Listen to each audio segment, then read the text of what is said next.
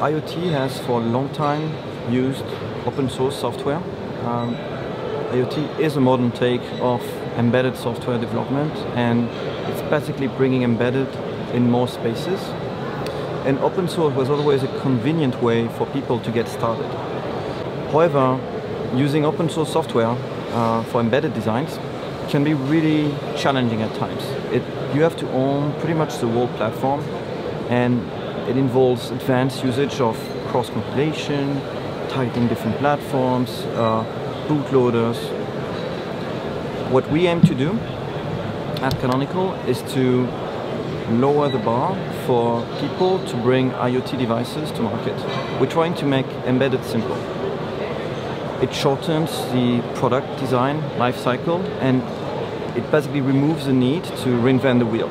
You can just take an on-rails operating system that is production ready and get started quickly.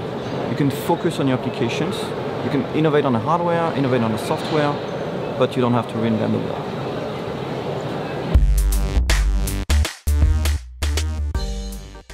So we're at this SPS Drives event in Nuremberg, and Bosch Rexroth has just announced Ctrl-X automation, and Ctrl-X automation is a very interesting data-centric platform for people working in automation.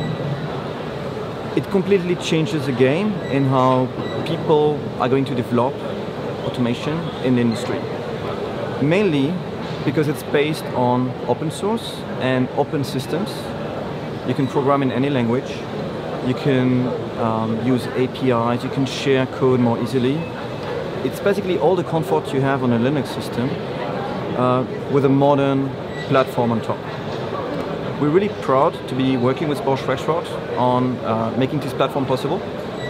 We provide the operating system layer, and Rexroth has done all the high-level APIs and platforms on top of the operating system to empower their use cases. And I think it's a great collaboration. It's showing exactly how we want Ubuntu Code to be used as a vector for people to create their own ecosystems. It's basically a building block so that you can have your own market, your own collaboration space between people, whether they're creating open source software or whether they're creating proprietary software. They can run them on an open platform at the edge.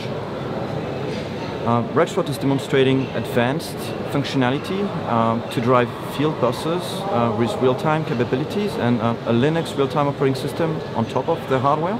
But really what they're demonstrating is a software-defined future.